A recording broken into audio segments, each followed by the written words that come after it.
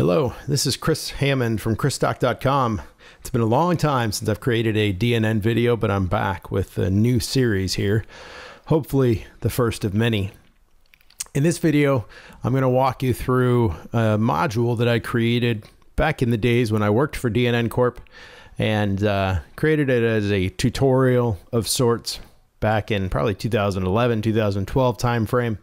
And since that time, I've maintained it and utilized it on a website or two that I run. That module is called DNN SimpleArticle. And by design, it was supposed to be a very basic article management module. It's got some very simple features, easy to use, somewhat easy to customize, and it's 100% completely open source. So in this video, I'm just going to give you a quick introduction into that video, or into the module. And then in the next couple of videos, I'll show you more about using the module and developing that particular module. Now, as a prereq, I assume that you already have DNN installed. And what we're going to cover in this video, we'll do a brief introduction to the module, kind of give you a basic overview of some of the features. I'm going to show it to you on a DNN website that's in production out in the public now. And then I'll walk you through where you can get it. You can get the install files or the source files if you want to get those. And like I said, in that next video, we'll do an overview of how to clone the source with Git and then start to develop it on your own if you wish to do so. So let me just go ahead and switch over to a browser that has the module installed on it. So this is a DNN 9 website. It's called bicycletips.com. This particular site is just a simple blog that I've created for managing bicycle content. So what we've got here, the primary function of this site is the SimpleArticle module. So every one of these squares that you see here is a separate article that is being rendered by the SimpleArticle module. So if I mouse over one of these, you can see down in the very bottom of the page, every article has its own unique URL. And have customized the URL utilizing the URL provider within DNN. If we go ahead and click on the link, that will open up a page here. And we can see one of these particular articles. Now, in this case, the article title is New Gear: Salsa Wood Chipper Carbon. It has some author byline information written by myself, Chris Hammond. And then it has the content or the body of that particular article being displayed. Very simple.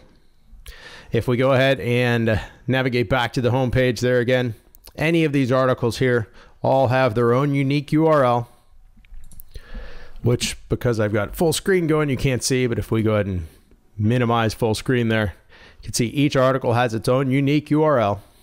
Currently building those URLs with the year and the month, and then the title of the article. Now you can actually customize that, and we'll see that in the edit interface for an article. So if we navigate back to the home page here, go ahead and click on the edit pencil on the DNN page where the module is installed.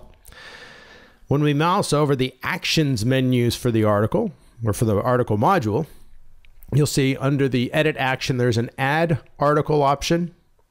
If we go into the settings for a module, there is a custom tab for the module settings for the DNN SimpleArticle module. Now, what you can customize on the article settings or the module settings, you can customize the page size if you want to show categories or not. We have some advanced settings. We can configure if the RSS, really simple syndication XML, contains the full text or not. We can scrub it and have clean RSS. There's a display type option. Now, this is something that I actually added into the SimpleArticle module within the past couple of months, but I haven't officially released it yet.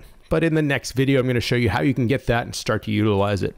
Now, the display type, there's an article list, which is pretty simple. It shows a title and a description for each article, and the flexible list. Now, the flexible list was something that I wanted to create and design to allow me to have these images or a graphic for each particular article.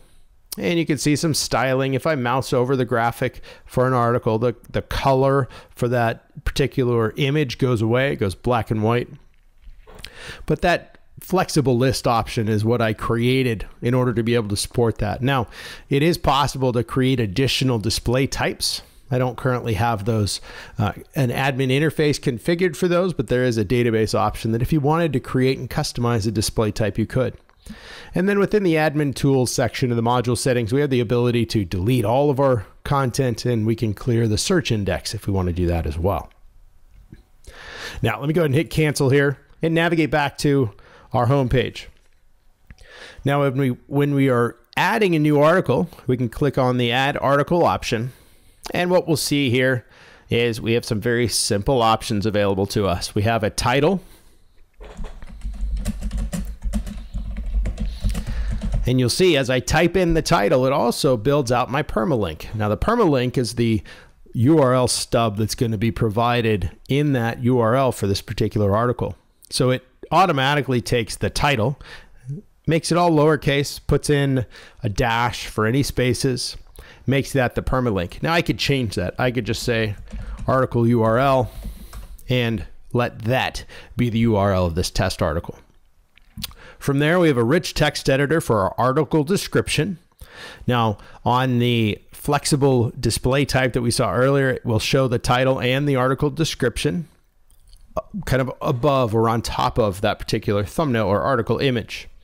If we scroll down, we do have an article image selector here. It uses the standard DNN file selector. We can choose a folder, and then we can choose a file or an image from within that folder. And if we continue down, we get into our article body, another rich text editor here in which we can provide the content for our article. And then finally, if we have the categories option enabled, we have a category listing here. Now, this particular category listing allows us to create categories of content that can be linked through the Tag Cloud modules that are available for DNN.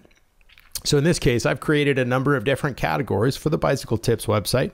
30 days of biking, bicycle tips, big sugar gravel, bike packing, camping, dirty Kansas. So as I create an article, I can choose to associate that article to one or many categories. Now, if I go ahead and hit save article, that's going to save the article. I'm not going to do that because I'm here in my production website. I don't want to create a new article at this point. But let's go ahead and take a look at what we get if we view an article and then we mouse over that edit pencil in the actions menu. So in addition to the add article option, we also now have an edit article option. And if we scroll down towards the bottom of the article itself, there is an edit and a delete option there as well.